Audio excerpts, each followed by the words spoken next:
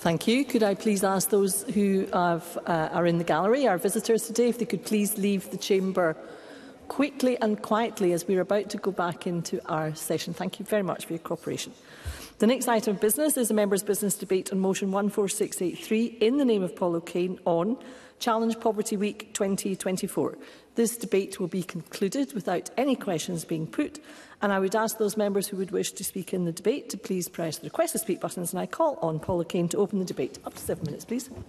Thank you very much, Deputy Presiding Officer, and I'm pleased to bring this debate to mark Challenge Poverty Week 2024.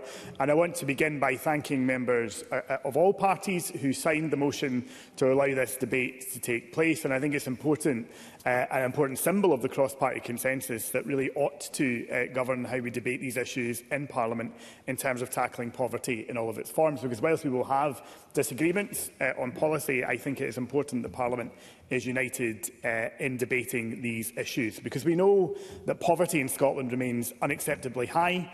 And this year's report from the Joseph Rowntree Foundation highlights that very deep poverty in Scotland is up to 40%, having surged since the mid-1990s, and 240,000 children still languish in poverty, as rates of child poverty remain static, as so much research, I think, has now demonstrated.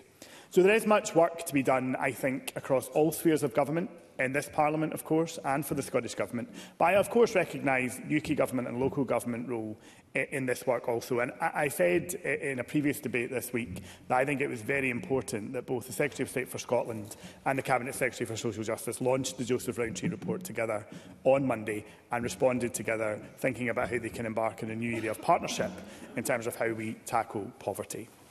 And I don't want to relitigate too heavily the politics of this issue and some of the politics we've had this week, but I do hope that this debate ends up being the discussion that we should have perhaps had earlier in the week in government time, that the government chose not to have, because I think it's important that in Challenge Poverty Week we show our respect to the third sector organisations and the anti-poverty campaigners who put so much into this week and all year round to ensure that these issues are at the forefront of our agenda here in Parliament. This week does provide, I think, a vital point in the year where civil society is able to come together and showcase what is happening out there and the best practice that is going on across Scotland. So in particular, I think it's important that I give mention to the work of the Poverty Alliance, who have coordinated Challenge to Poverty Week each year since 2013. Bringing together all groups and projects is no small task, especially on top of all of the other work that they do year-round. And I'm pleased that we are joined in the gallery today by representatives of Poverty Alliance, and I'm sure we're all very grateful for the work and the briefing that they've provided to all of us members here in Parliament. So there is much work to do and many areas where we do need different interventions. And as I've said, all spheres of government must take tailored approaches in different ways to ensure that we reach everyone, no matter what their background is. And I think that's very evident from the themes that have been highlighted in each day of this important week. We could look at an issue like housing. We have many debates in this chamber about housing, and we have recently. The effects of inadequate and unaffordable housing on poverty rates are significant. And we need to understand how the housing emergency affects different groups, and that's why I welcome Shelter and Engender's research published this week, showing the disproportionate effects felt by women in particular, and the need for a gendered response to the housing emergency. On transport, we need to support people to access their places of work, to access business and services, and to access their support network. So it is concerning to see the end of off-peak rail fares pilot, increasing costs to working people, commuting to work, the distance covered by local bus services having fallen by 15% since 2011-12, and the number of passenger journeys falling by 52% since 2007-2008. So there is much more we need to do in this place and across our local authorities by supporting and empowering them on public transport. And I'll give way to Paul Sweeney. I thank my friend for giving way. He's making a very powerful speech highlighting that poor mental health on World Mental Health Day, as it is today, is a critical factor and is driven by the symptoms of poverty. And particularly when we look at, for example, people seeking asylum in Scotland, they were denied free bus travel, that has had a huge effect on their mental health, and it's particularly egregious. Does he agree that if we're to deal with poor mental health in this country, we need to solve the scourge of poverty in every possible way? Paula Kane. I thank my friend for his intervention, and he makes a very important point. As we discuss these thematic issues, it's clear to me that poor health, and in particular poor mental health, is both a result of poverty, but also, I think, when we look at social determinants of health, is actually something that we need to deal with in a very, very serious way. And I think it's important that we put that on the record today to think about what our interventions can be in that space. And I thank him for the work that he does in that regard, and of course the work he's done in terms of free travel for asylum seekers, some of the poorest individuals in our society, which he raises today. We know that adequate income is an important theme of this week as well. In-work poverty is at record levels, and we need to look at the level of income that people receive to make sure that it meets the needs of working people. And I'd point here to the work of Close the Gap, who I met alongside other members of the End Child Poverty Coalition and my Scottish Labour colleagues yesterday, who have highlighted that inadequate income for women and the gender pay gap is directly tied to child poverty. It is, of course, why I welcome the work today by the UK Government to introduce that new deal for working people, which I think will begin to tackle the insecurity, instability and low pay in work that adds to poverty. I'll take an intervention from Claire Hockey. Thank you very much. I'm listening very carefully to what Paula Kane is saying here. And when he mentions child poverty, he knows where I'm going to go on this, about the two-child benefit cap. And would he join me in calling on the Chancellor to review that in the upcoming budget? Paula Kane. I thank Ms Hockey for her intervention, and she and I have debated these issues many times, and she knows that I am committed to a review of universal credit that includes the two-child limit. That is the work that has been set in the context of the Child Poverty Task Force, which the UK Government is taking forward. The Secretary of State for Work and Pensions began that work along with Education Secretary Bridget Phillipson, because it's important, and I've said many times in this chamber, universal credit does not work. It needs to be reviewed in all of its parts, and we need to see a considered piece of work done to review all of those issues in terms of child poverty and how we reduce that.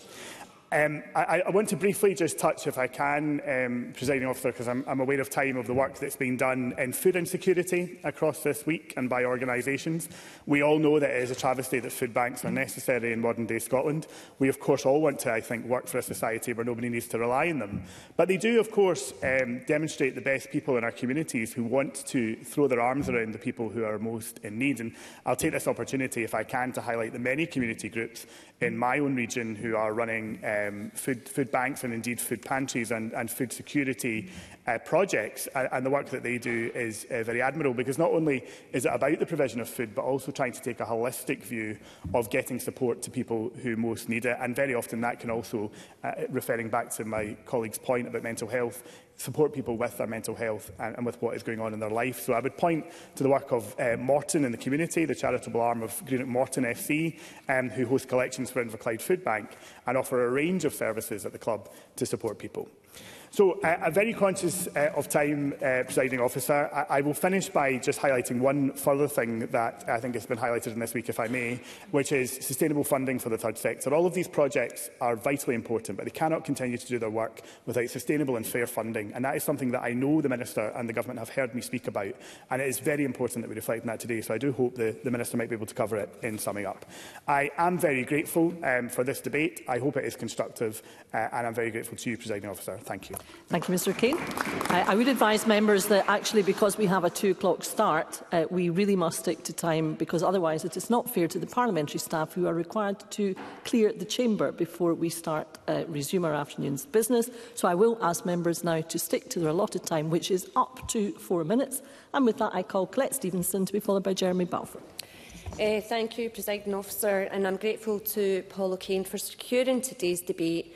And I want to acknowledge the Poverty Alliance and the wider third sector for their efforts, not just in coordinating Challenge Poverty Week, but to challenge poverty day in and day out.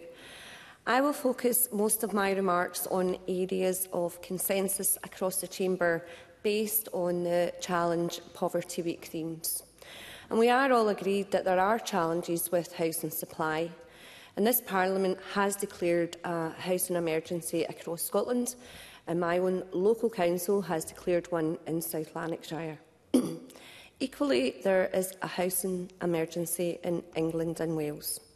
I therefore welcome the First Minister's announcement of nearly £600 million for social and affordable housing this year, something which will build on the SNP government's delivery of nearly 135,000 such homes, including around 5,400 in South Lanarkshire. So, in the spirit of consensus, I encourage Labour colleagues to ensure the Chancellor's first budget tackles the housing emergency. Rachel Reeves must reverse the £1.3 billion cut to Scotland's capital budget to unlock money for house building and uprate local housing allowance to help low-income households struggling with rent. On transport, with the Scottish Government's expansion of concessionary bus travel to under-22s, over 2 million people in Scotland, including older and disabled people, can travel for free by bus. And I think there is actually agreement across the Chamber about improving our bus system. And the recent Transport Act gives local authorities the power to run local bus services fit for local needs. I welcome the Scottish Government's work around integrating different transport methods as well. So in East Kilbride, parts of the town, including Stuartfield and the village, don't have adequate bus services, and many people need to drive or take a bus to use the train. Going forward, an integrated ticket and improved bus service would help people leave the car at home and, importantly, tackle the effects of poverty. In terms of adequate incomes, the Scottish Government established an expert group, including representatives from all 5 parties, to consider a minimum income guarantee. And I look forward to reading the final report when it's published soon. So, with the limited powers of devolution, the SNP government has built a new social security system in Scotland, based on the principles of fairness, dignity and respect, which is delivering 15 benefits, 7 of which are unique to Scotland. So from the game-changing Scottish Child Payment to adult disability payment, we are supporting around 1.2 million people in tackling poverty. The Carer Support Payment is financially supporting unpaid carers, and the Carers Allowance Supplement tops up their incomes beyond the UK system. There is much more I would like to say, Presiding Officer, but I need to conclude. Since it was reconvened 25 years ago, this Parliament has made great strides in challenging and tackling poverty. With policies like free personal care for everyone who needs it, concessionary bus travel for people young and old, and the Scottish Child Payment, which is estimated... The member is about to conclude, hopefully. Thank you. Which is estimated to be keeping 60,000 kids out of poverty this year. This Parliament is delivering measures which benefit all our citizens and tackle inequality. So as we reflect this Challenge Poverty Week, I hope we can build on these steps. Ms Stevenson, could you please bring your remarks to a close, please? To eradicate the scourge of poverty on our society. Thank you very much. I now call Jeremy Balfour to be followed by Pam Duncan-Clancy. Mr Balfour. Thank you, Deputy Presiding Officer. I want to begin by thanking my friend Paul Kane for securing this members' debate. It's encouraging to have a Parliament engage in not one but 2 debates regarding Challenge Poverty Week this year. It's important that we as MSPs always remember that we are here to serve the whole of Scotland, with special regard for the most vulnerable among our citizens. Whatever decisions are made in this building, we must always be thinking first and foremost of how will it affect them.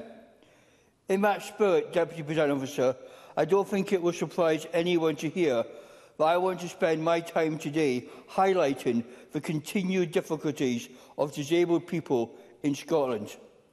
Some may say that this debate is not a disability issue and we should focus solely on the core issue of poverty.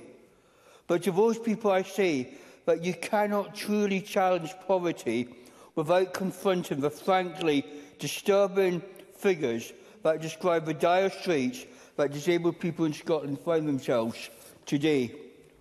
Only around 50% of registered working-age disabled people are in employment, compared to over 80% of their non-disabled counterparts. 25% of individuals in families with at least one disabled member live in income poverty, compared to 16% of individuals in households with no disabled member. According to the Joseph Rowntree Foundation 2023 data, 23% of families with a disabled member are behind on at least one bill, and 30% have no savings to fall back on. Presiding Officer, there can be no argument that disabled people in Scotland are being left behind. That's not a political point. It is a recognition of the reality we find ourselves today. Scotland in the 21st century is not a place that allows all disabled people to thrive. So what are we going to do about it? This is Challenge Poverty Week after all. How are we going to challenge disabled poverty? Well, the simplest way is to begin to address the source, is to listen to disabled people. We must give them a strong voice. I'd be willing to bet that many people across this chamber and across all levels of government were not aware of some of the staggering figures that I read out just a moment ago. And that's not because we don't care, it's because disabled people do not have the time, energy or resources to make their voices heard. Before the end of this year, the Scottish Parliament will probably be asked to vote on a proposal to give disabled people a champion who can speak on their behalf. A lot of noise has been made about the crowded landscapes and the fact there are already organisations that should be providing that voice. But the reality is that they aren't. The Human Rights Commission, the Children's Commission, all of them are clearly not picking up the slack that is there. If the Parliament does not support the proposal, then you're asking disabled people to trust the institutions that have let them down time and time again, and for them to suddenly change. If you haven't done it before, why should we believe that we would do it in the future? To close, Deputy Presiding Officer, if we really want to challenge poverty, if we really want to challenge disabled poverty, we will vote to give them that voice. We would vote for a Disability Commissioner. Forget the politics. Let's do the right thing. Thank you. Thank you, Mr Balfour. I now call Pam Duncan-Glancy to be followed by Maggie Chapman. Thank you, Deputy Presiding Officer, and I'm pleased to speak today in this debate and thank Paul O'Kane for bringing it forward in such a significant and important week. And that's why I'd like to start by thanking the many organisations across Scotland, especially the Poverty Alliance, who we've heard are here today, for such a successful Challenging Poverty Week 2024, for bringing organisations across Scotland to focus efforts and increase public support for tackling poverty and for highlighting the realities of and solutions to it. People have come together in communities, organisations, schools and even in this Parliament to rise against poverty and discuss the solutions to it and support people living with it. Because right now in Scotland, over 1 million people live in poverty. 1 in 4 are children, and in some areas of Glasgow, the region I represent, over half of children are living in poverty. And we know as well that poverty disproportionately impacts certain groups the hardest, and I'd echo much of what my colleague Jeremy Balfour and Paul O'Kane have said on that matter. The JRF's report found that children and working-age adults in a family where someone is disabled were 3 times as likely to experience low income. EIS's recent report, Standing Up to Poverty, shows that children living alongside 3 or more other children in the household, those with a disabled household member, minority ethnic households and single-parent households are all at greater risk. And as Close the Gap reminded us ahead of today, women are more likely to be in poverty than men, more likely to experience in-work poverty than men, and are more likely to experience persistent poverty than men. Presiding Officer, poverty is a scandal. It widens inequality and it holds people back. We cannot and must not tolerate that, because there really should be no class, glass or step ceiling in the way of opportunity. And the problems that are put in its way are great. The scale of the challenge is extreme, and the scale of action, therefore, required must match it. We need action in housing, including in the Affordable Housing Supply Programme, to ensure people, including children, live in safe, secure and permanent homes, which is why many organisations are disappointed that that budget was cut and have urged the Government to respond to the housing emergency swiftly and with a resourced plan. Action to support families who need it the most by meeting the costs they face, including fuel and travel. And on travel costs, I'd like to echo my colleagues Paul O'Kane and Paul Sweeney's call for the Government on peak fares and travel for asylum seekers.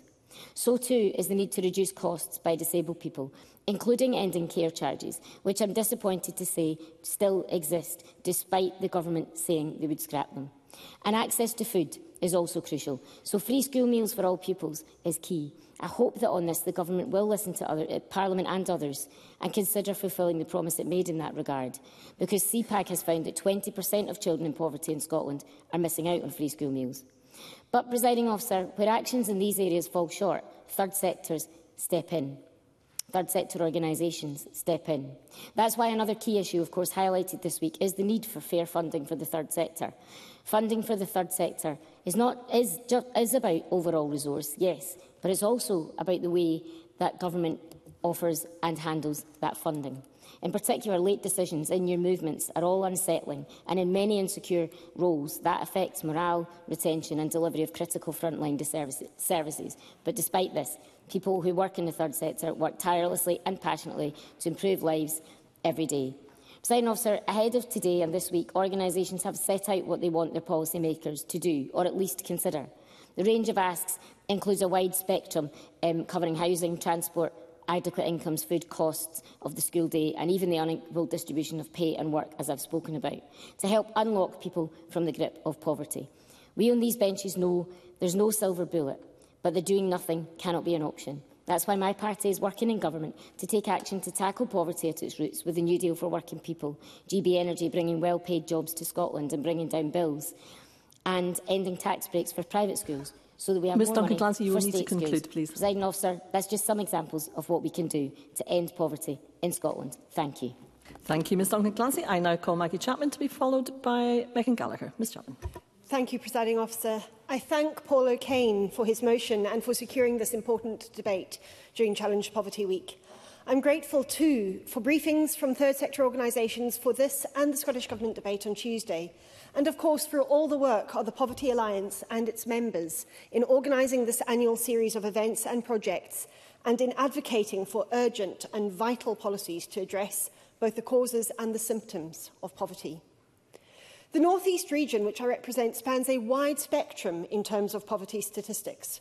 Of all Scottish local authorities, Dundee City has the 5th highest percentage of data zones that are in the 20% most deprived in Scotland, while Aberdeenshire is towards the other end of the scale. Over 28% of children in Dundee live in poverty, nearly 25% in Angus, approaching 22% in Aberdeen City, and fewer than 17% in Aberdeenshire. But all of these figures are too high.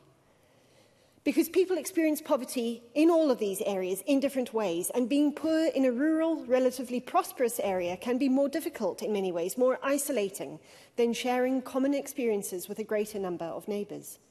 The Poverty Alliance network includes organisations which support and represent people in poverty across Scotland in cities, towns and rural areas, and their actions and work is truly valued. Just as poverty takes different forms in different places, so people with particular characteristics or identities may be, through structural oppression and prejudice, made more likely to experience poverty. Some of the most acute forms of poverty and destitution are imposed upon migrants, including those seeking asylum, who are neither permitted to work freely nor entitled to receive social security payments. The Grampian Regional Equality Council, based in Aberdeen, has carried out a successful no recourse to public funds project to raise awareness of this situation, to share experiences and work with others in the No Recourse North East Partnership to mitigate its worst impacts. In Dundee, meanwhile, many community organisations are working to help local people and families to cope with the effects of food and energy inflation. One such is the Hilltown Community Larder, which, for a small payment, provides a range of groceries to members, as well as offering signposting to other support services. In Dundee yesterday, as part of Challenge Poverty Week, Circle Mobility, Dundee Cab, Hillcrest Homes, Dundee International Women's Centre, Stobswell Forum and Dundee Carer Centre all came together at the Boomerang Community Centre. Together with council staff, they spoke about the impacts of fuel poverty and other forms of ongoing poverty in the city, both providing advice to those affected and raising wider awareness of the gravity of these issues. And in Angus, Home Energy Scotland is offering free advice on energy saving and in its Get Ready for Winter events, yesterday in Arbroath and tomorrow in Forfar. All of these groups, all of these people, all of these communities coming together, helping each other. Scotland is so rich in community and third sector organisations, large and small, depending largely upon volunteers who give their time and energies with care, compassion and a deep-seated sense of justice and solidarity. But they also share common concerns and anxieties about the financial sustainability of their work. Without secure, multi-year funding, essential services are thrown into turmoil, with organisations unable to make decisions about staffing, premises and the projects upon which vulnerable people rely. As I said in my speech on Tuesday, challenging poverty means recognising its realities, mitigating its effects and making structural changes to transform the way our society works. All of these tasks involve the dedicated work of third sector organisations, and none would be possible without them. They deserve not only our thanks and commendation, but financial certainty, security and respect. Thank you. Thank you, Ms Chapman. I now call Megan Gallagher to be followed by Marie McNair. Ms Gallagher. Thank you, Presiding Officer, and I am pleased to be able to contribute to Paul O'Kane's members' debate to highlight the importance of Challenge Poverty Week 2024. I'm going to use my time today to raise an important issue that I've been looking into for quite some time, and it relates to Paul O'Kane's opening contribution when he mentioned the importance of provision of food.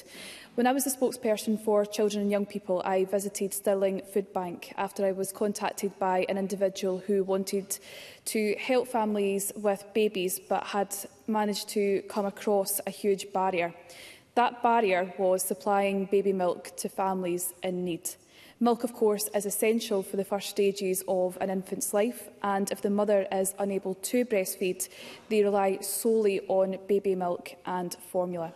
The nutrients contained within the milk is vital for a baby's healthy growth and development.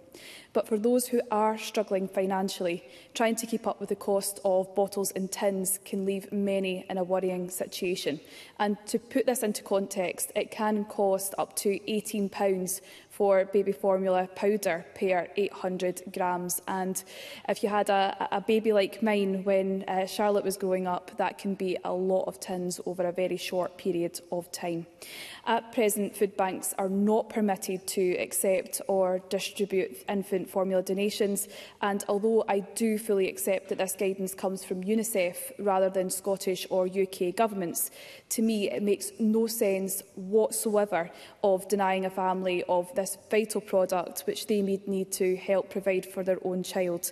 Local authorities, health boards, public health teams play an important role in identifying families with meeting the needs of infant formula through wraparound care.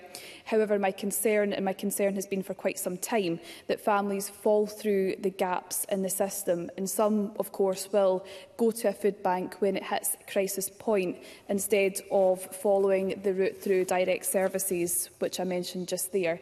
UNICEF suggests that food banks contact health visiting services, public health teams, local authorities or health boards to agree on a referral strategy regarding families in crisis and needing support. But this can be a very long process that is met with layers of bureaucracy. Families who need to feed their babies need that help directly. They simply cannot wait to go through the various layers of this system. The Healthy Start scheme, of course, is another route, but it's not immediate. And of course, it's not the case that all families are eligible to use this. I understand the risks of food banks handing out baby milk, but I also understand the risks of buying baby milk from a supermarket. To me, it's exactly the same thing, and there must be a way around it, because a supermarket in Buxton was able to support a local paper campaign to support the High Peak Baby Bank. They were able to donate items from supermarkets, including formula, wipes and food. But the guidance has got to be clear.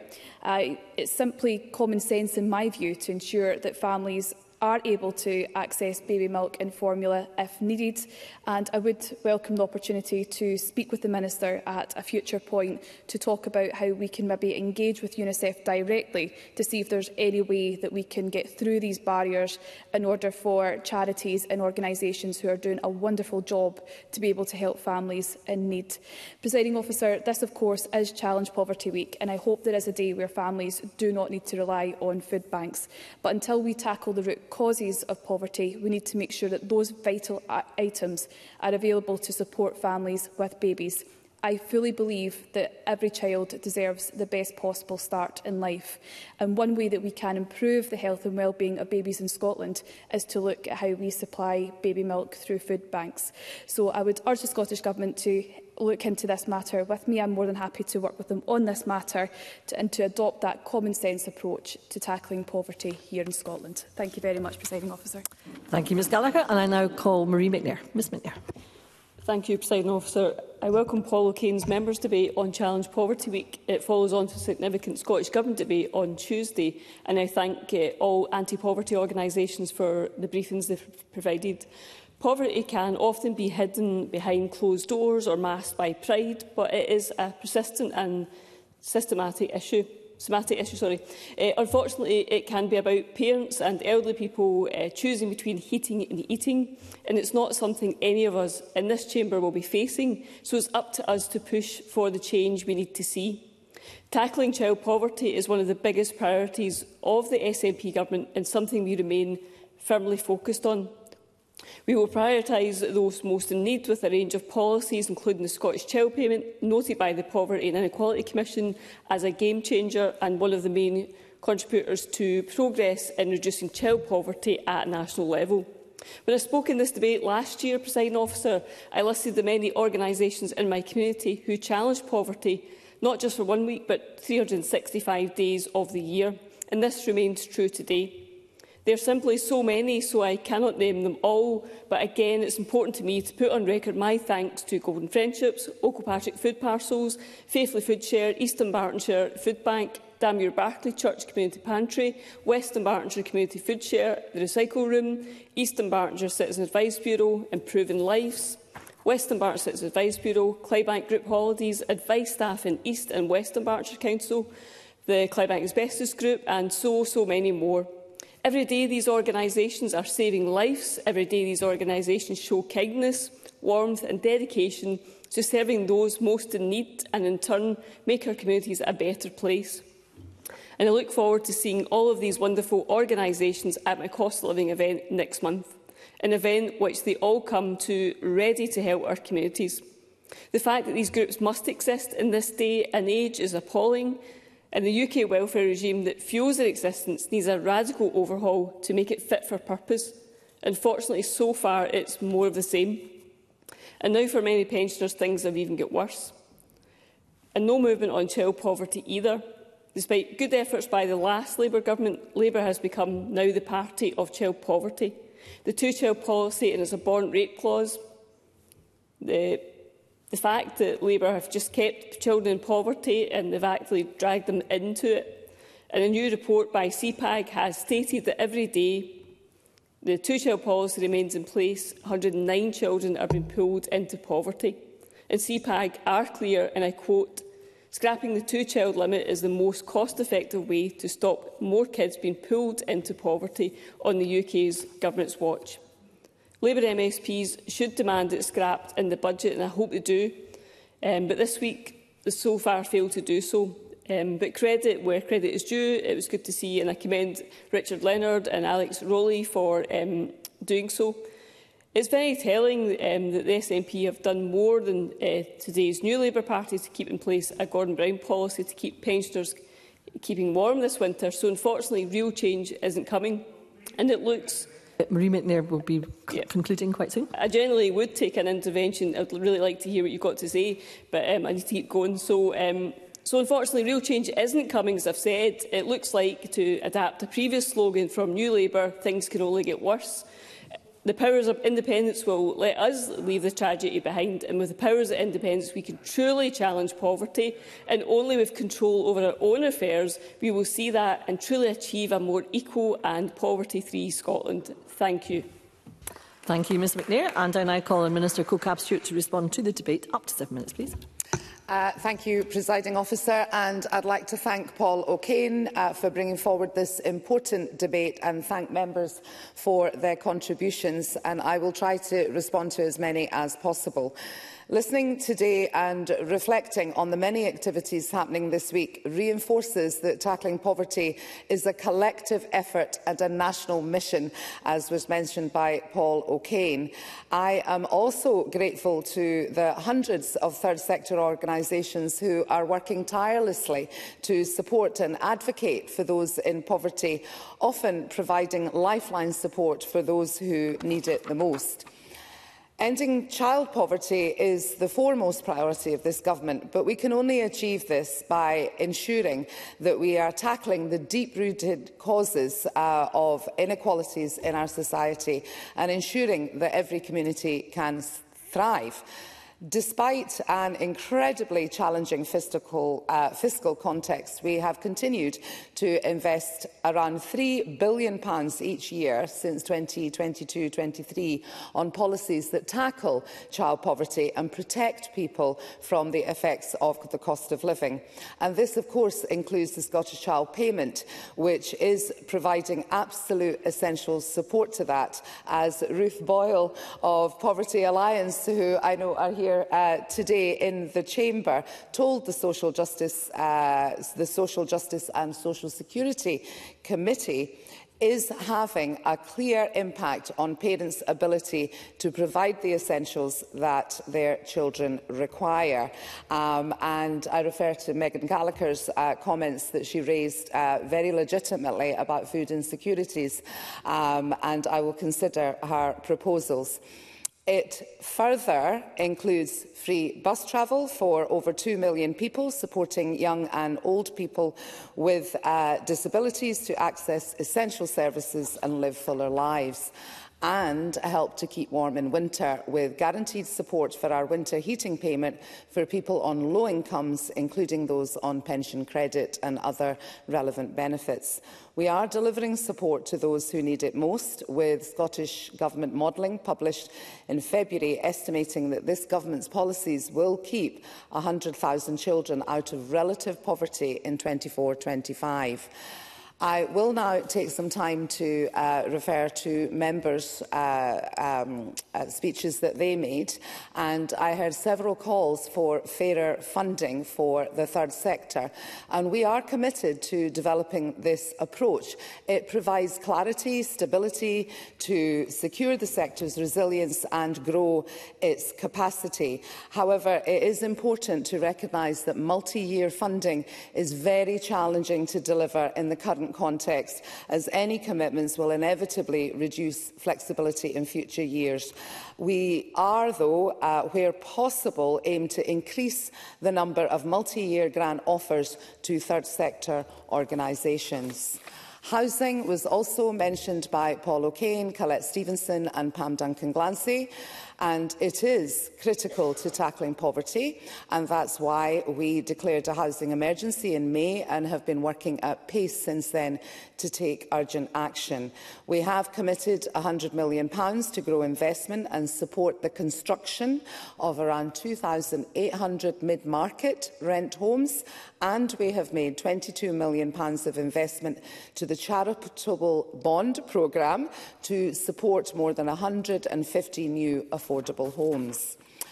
Ethnic minorities was mentioned in Paul O'Kane's motion, and we acknowledge that too many people from ethnic minority backgrounds are living in poverty, and we are taking wide-ranging action to tackle the deep-rooted inequalities there, and that includes investing £6.3 million through our Equality and Human Rights Fund across 2021-25 to support race equality and anti-racism organisations organisations such as BMIS Scotland, MECOP, Amina, the Muslim Women's Resource Centre, for example, to provide targeted support for ethnic minority communities, including advice, advocacy and training.